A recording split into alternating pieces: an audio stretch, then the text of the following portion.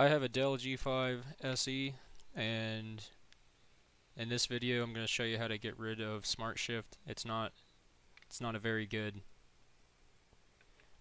thing at all. Disabling it will yield your system many results. I'm not going to get too into it, but if you disable it, your GPUs will work independent of each other. The iGPU and the dedicated GPU, along with the processor, it won't virtualize anything. And as far as I know, this system, along with other systems, are one of the few, I don't want to say run of the litters when it comes to Smartshift. It's beneficial to disable it if you have the same Dell G5 SE that I have with the RX 5600 and the Ryzen 7 4800. Make sure your BIOS is updated to 1.5.0. It has been tested on 1.3.0. Not sure if it works. Haven't tested that myself. Just taking other people's words on it. I have disabled it on this machine. Works just fine. If you go into the Radeon Performance tab, just to prove that it is working on my system, Smartshift is no longer here. It's just not here. I got rid of it. Yeah, it's done and over with. I was sick of it. Caused me many issues, many performance issues, but whatever. So you want to go to this website, ruexe.blogspot.com, and then you want to download this right here. The password is right here. So when you go to extract it with 7-zip, the password is right here. Not that difficult. Then you want to go to Rufus, the Rufus website, wherever it is. Yeah, this one. This is the Rufus website, rufus.ie. Go here, download Rufus. No big deal. And I will be reformatting the flash drive just to show you how it's done. So you have this downloaded, you have Rufus downloaded. Go to the desktop, open up your files here. You want to go to this PC and your external USB drive. Just leave this open for now. Go to Rufus, open it up. It'll say boot selection. Now you are going to boot into it, but make sure you select non-bootable for the formatting of this, and then you select what you want to make. Non-bootable, even though it will be bootable, trust me. You select the flash drive. Hello? Or wait. No. You don't go in that menu. Don't go in that menu. So just select non-bootable. None of this really matters, but what does matter is that it has to be FAT32. You press start, it'll wipe it. No big deal.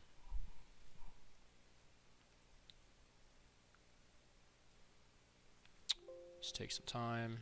And now if we go into the flash drive location, it'll have these two things in here. As far as I could tell, those don't matter, but you're gonna make a folder. You're gonna call it boot. No, you're gonna call it EFI, and then within that folder you're gonna make a folder called boot. Make sure these are both in all caps, and then from that folder you extract it from the ruexe website with the password and all that. You want to drag the ru.efi into boot, and you want to rename it. And it is case sensitive. Boot x64, and it's already .efi, so that should be fine. That's all there is to it. And make sure you have fast boot and secure boot disabled for this, otherwise your boot menu might not allow you to boot from external flash drives or any other external source for that matter. So I'm going to swap over to my phone because that's the only other way I have to record my screen from here on out, and I'll see you there. Alright, don't mind my rat's nest of cables and shit here, but the flash drive is plugged in through a hub. Doesn't have to be through a hub. Plug it in any of the ports. I just have a lot of shit hooked up. My keyboard, my monitor, mouse, controller, hard drive, all that. But you want to turn on the computer.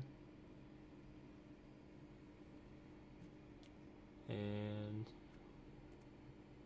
if it will, it's kicking on. And you want to spam F12 because on this computer F12 brings you to the boot menu. Just press it until down in that corner F12 gets highlighted. It's now highlighted. And then you want to select your flash drive. For me, it's SanDisk.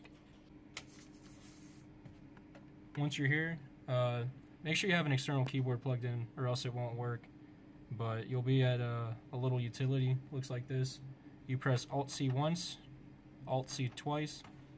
That'll bring you up to the top ribbon over there. And you go to UEFI variable, which will be right here. Press enter. And then you want to scroll around. Some guides will say it's on page 2, some will say it's on page 3. For me, it's on page 2. So I go to page 2, I find D01 setup config, press enter. And then you want to go down to 72. So you're down to row 70, column 2. You press enter, and you want to change that to 01. The numpad won't work. You have to use the top number of arrow keys, but you change that to 01. And then also that disables the weird hybrid sleep state that the laptop comes in. Huge inconvenience. Nobody likes it.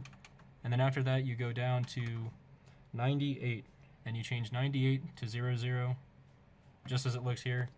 Don't worry about the other values. The only ones that really matter are 98 and 72. So 72 should be 01. 98 should be 00. And then after that's all done, you press, I think it's Alt-W to write. Let me see here.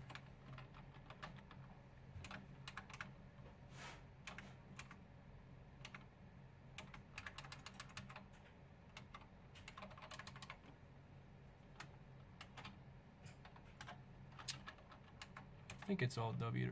No, it's Control-W. You press Control-W to write all that. And then once it's written, something will show up like, here, I'll just do it. Control-W. It'll say, okay, updated, no big deal. And then you press Alt-C. You don't have to wait for that to go away. It won't go away until you put an input in. You press Alt-C, then you quit, press enter, and your computer will restart.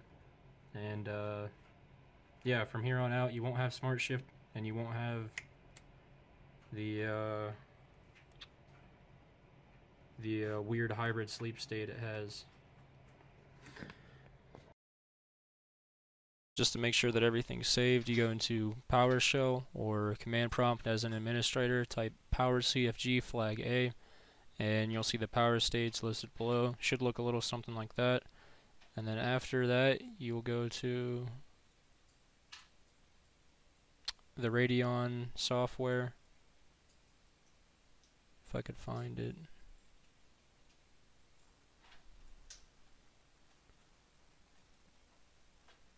There it is, and see that there is no more Smartshift. It's just GPU 1, GPU 2, and your CPU and all that other stuff in there.